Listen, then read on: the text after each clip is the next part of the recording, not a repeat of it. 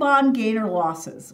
Broke this out separately because it kind of overlaps with the stocks, but it does have a few different nuances that you need to be aware of. And that people don't trade bonds sometimes. They only trade other things, securities, and so not everybody's interested in it. Let's start at the very basic. At their core, they work exactly the same as capital gains on stocks. They have tax lots, just like stocks do. We talked about what defines a tax lot in that module. The first in, first out sales rule, or the FIFO sales rule, applies, but you could also specifically identify a specific purchase when you sell a bond. Treasury bills are sold at a discount and do not pay interest. They don't have a coupon. And the price paid when you buy them is the face value, the difference is interest. So when a Treasury bill matures, there should be no gain or loss. It does appear on your 1099-B as a transaction and does need to go on your Schedule D and your 8949 reporting for the IRS. Now, why is that? The IRS matches your proceeds and your cost basis to every tax return, and it's an automated process. If something doesn't match, they will issue you a notice and say, you didn't put this on your tax return, we want tax. So in order to avoid those kind of notices, you want to put this transaction, even though there's no gain or loss, on your tax return.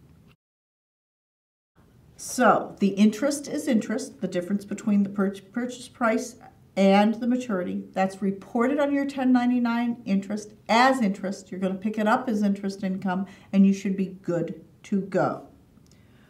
We talked a little bit about corporate bonds and how they work.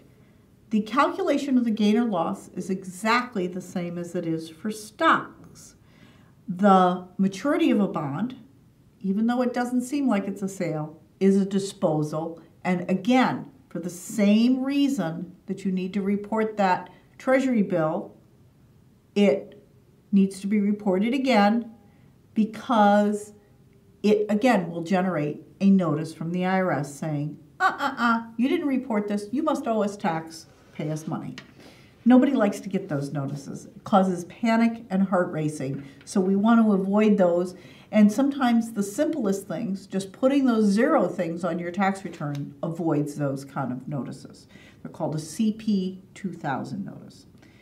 Municipal bonds. We always think of municipal bonds as being 100% tax-free. They are, but they aren't. Tricky, tricky, tricky. Municipal bond interest is federally tax exempt. Again, we talked earlier in the section about interest, how municipal bond interest from a state other than your residency state could be taxable in your residency state. But in general, let's talk about buying a municipal bond in the state you live in, your resident state. It would be federally tax-free, it would be state tax-free. Except if you sell it and you have a gain or loss. The gain or loss on the transaction is not tax exempt. Only the interest income. Gain or loss on municipal bonds is not a tax-exempt event. Again, they need to go on your Schedule D on your 1040. They need to go on your 8949. So let's talk about the amortization of the bond premium and discount and how this affects this. And if you want to tuck back in your mind when we talked about 0 coupon bonds and OID, back in the bond section on interest, this would work exactly the same way as OID does.